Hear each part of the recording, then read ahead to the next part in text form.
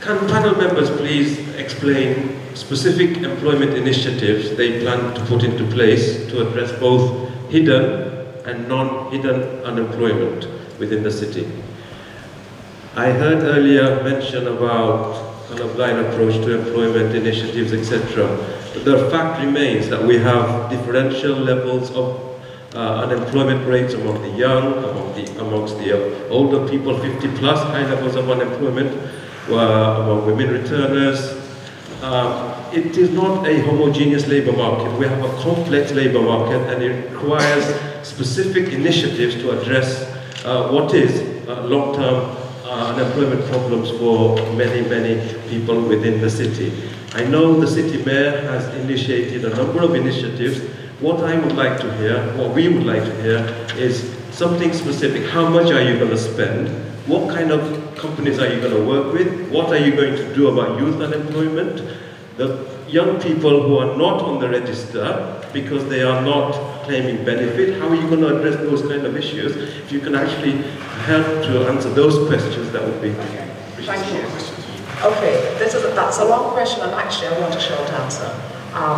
Shorter than the previous answers we've been given. Can I ask Adrian to start that one off, please? And we're going this way along the top. Sure. I'm an employment lawyer. I spend a lot of time working with different groups. I've worked with the Prince's Trust, as I've said, and I've worked with various colleges that are trying to get the apprenticeship thing on the go. What I would like to do in Leicester is something that's being done in Birmingham, and that is to offer a further amount of money.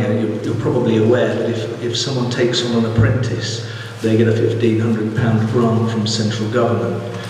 What's been happening in Birmingham is they've been matching that grant for someone who takes on an apprentice. So if you take on an apprentice, you get extra money to help with your business and to help to be able to afford that apprentice. And that gives two things. It helps the business to grow, it gives the apprentice a chance to get to work and to spend some time in college. So with youth unemployment, that would be one of the specific things that I would look towards doing. Okay, thanks. Paul? With employment, where we have the high unemployment, we need to look at the industries that are in those areas and see what their employment profile is, and encourage them to look at younger people, people with skills who are older, and make sure that they're looking at the whole playing field of opportunity that exists in the skills of Leicester. That Leicester people get Leicester jobs, so that Leicester people are successful. Apprenticeships is one route, but a route into a job is also how skilled you are at presenting yourself. So offering whatever age somebody is, through different agencies, skills in CV writing, skills in presentation and interview, skills in just being ballsy and going along to that employer and saying, what have you got on your books? Where can I fit into your organisation? Give people the confidence to go for the job. Thank you. Over the last 4 years, the economic action plan that I committed myself to right in the very first weeks of the administration has brought tens of millions of pounds of investment into this city. We've created over 3,000 new jobs, 1,000 quality apprenticeships, but of course it's important that we're creating jobs across the whole range of the economy. It's important we're creating jobs for those young people who are not in employment, in education or training, the so-called NEETs. It's important also that we're creating jobs for the graduates from our universities. That's why IBM was so important, getting them here.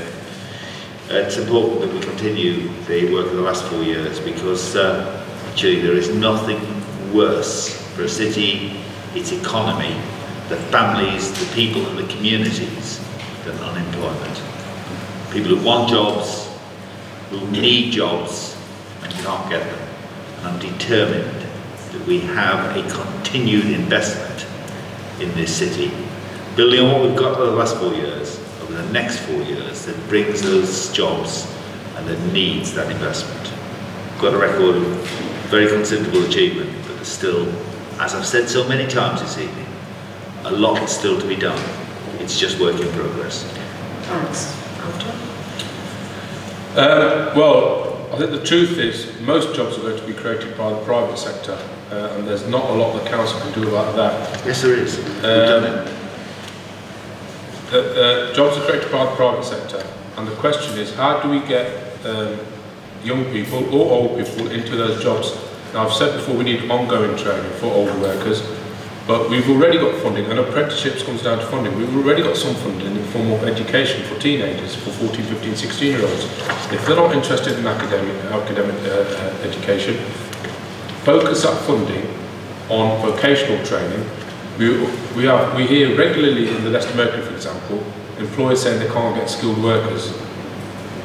There's jobs galore in Leicester, but they haven't got matching skills. So let's focus on trying to get our apprenticeships, our education, our skills training on the skills that are needed for the jobs that already exist. And that's the only way you can get those people in jobs. Now, Peter might say the council created those jobs. No, you can attract inward investment, yes, but that's still the private sector, that's still IBM that's created those jobs. And I agree totally that Helen Dolany, who attracted these jobs in, should be encouraged to pursue that course.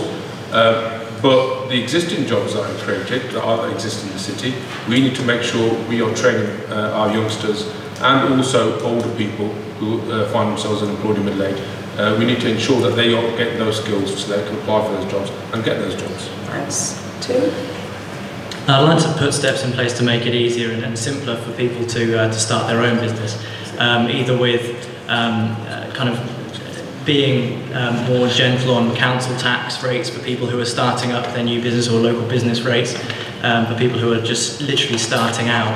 I think that's important because, well, clearly everybody wants to do it, but it's a risk to suddenly to stop having a steady income stream and to go out there and do it for yourself. So I think it's important to be able to actually give those people a bit of an easier way in. I want to be quick as well because I realise we don't have much time.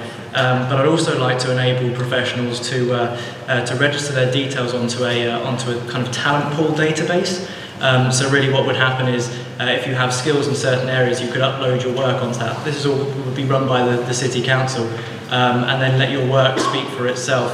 And also then the council would then have a database of all different kinds of professionals from all different kinds of backgrounds, so that when they outsource, they don't outsource to multinational corporations, they don't outsource to companies from all over the country, they outsource to independent professionals that come from Leicester.